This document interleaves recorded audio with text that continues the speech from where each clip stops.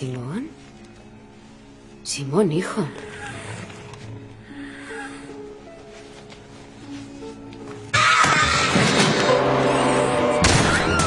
Hi, I'm Guillermo del Toro, and you are at EW.com, and this is Take 5, my 5 favorite ghost films. We start with number 1, The Uninvited. I'm not afraid of anything here. It's an old movie with Amy Land. The reason why I love it is because the central figure of the ghost turns out to not be a malignant presence. We learn something that I find really attractive in these movies, which is the living are scarier than the dead.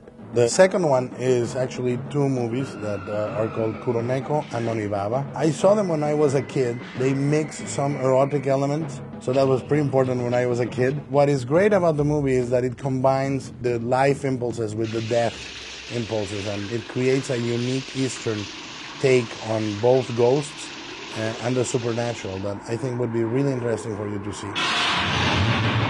The third one is The Hunting. It has actually a famous moment, a moment where somebody thinks somebody else is holding her hand. Hold my hand, Theo.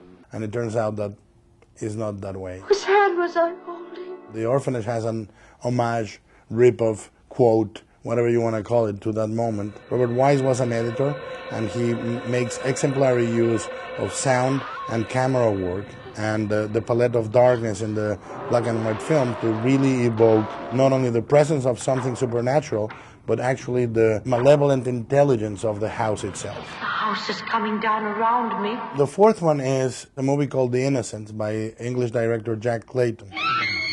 He was incredibly methodical about the way he approached the supernatural tales. He creates such an equation in the movie for it to be able to be read both ways. You can see the movie and accept the supernatural, or you can take the idea of all this being in the protagonist's head and seeing this as a psychological drama. The last film is Peter Medak's The Changeling. What do you want from me? The beauty of the film, and something that it shares with the orphanage, is that it links a personal loss, a tragic loss of a life, with the moment that a character starts to be able to perceive the supernatural. This movie is like The Hunting, like The Innocents, like The Orphanage, like Kuroneko, The Uninvited.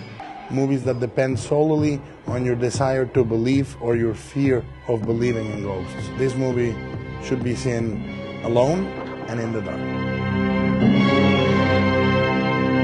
And possibly naked.